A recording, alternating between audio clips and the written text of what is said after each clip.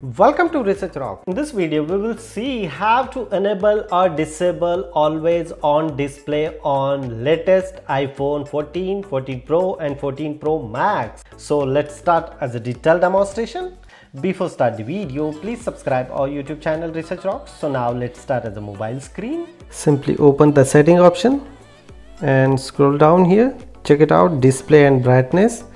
Click here display and brightness. Here several options are available and look at this here, always on.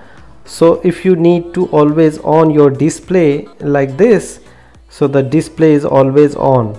If you don't like display always off, so you can switch on here, disable the always on option, then automatically your display is off after 30 seconds or after 10 seconds.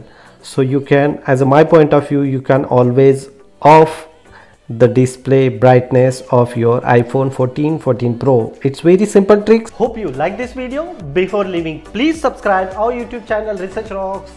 Till then, Jai Hind, Vande Mataram.